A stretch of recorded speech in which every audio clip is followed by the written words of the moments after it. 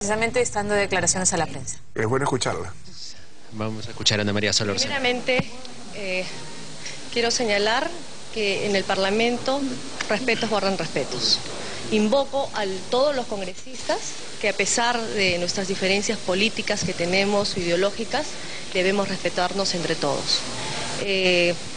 Nos queda casi 2 años todavía compartir, somos colegas, respetémonos, y ese es el llamado que yo hago. Invoco al respeto, no a las ofensas, a este tipo de ofensas que no estamos de acuerdo, y hacer este llamado a todos en general.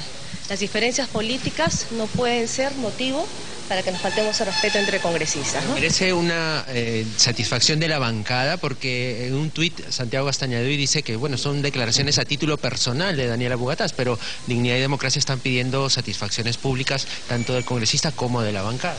En ese sentido se pronunciará el vocero, ¿no? Entiendo que son declaraciones a título personal. Ese tipo de declaraciones, por supuesto, que se entienden a título personal.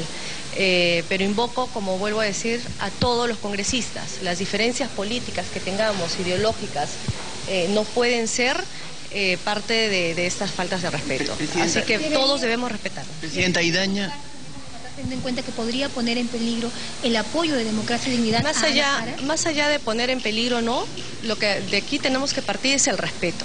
O sea, no hablemos de que si pone en peligro o un voto de confianza o una agenda que viene próxima. Aquí no se va a condicionar que el respeto tenga que ver con un voto de confianza en los próximos días. Aquí, hoy y siempre, y en todos los días que tengamos nosotros en este Congreso, conviviendo entre colegas, debemos de respetarnos. Invoco nuevamente a que seamos respetuosos, seamos muy cautelosos en nuestras declaraciones.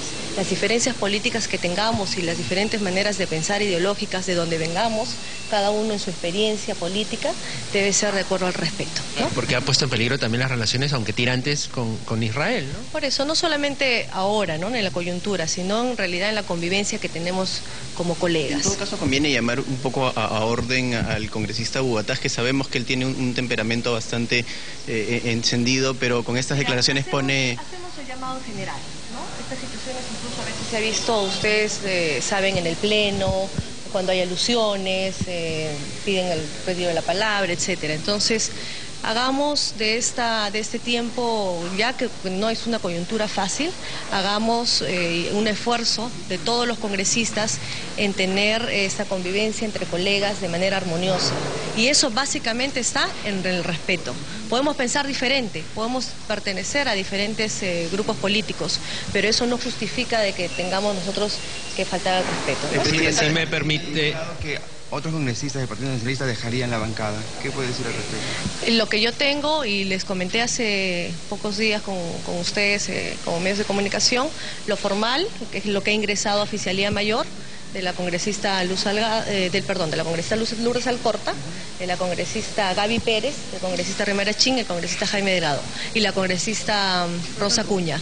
Es todo lo que tenemos, ¿no? Lo demás puede ser especulaciones. Lo formal es lo que les estoy transmitiendo. Y cambiando de tema, Presidenta, queríamos preguntarle por esta remoción de los jueces que liberaron a esta cúpula del Movadef, y que ocasionó una suerte de pequeño sismo dentro de lo que es el Poder Judicial. Nosotros respetamos el Poder Judicial y invocamos a que cada poder, en su facultad y en su autonomía que tiene, haga lo mejor para el país. Ahora los invito estamos con el alcalde de Arequipa, con el congresista Gustavo Rondón.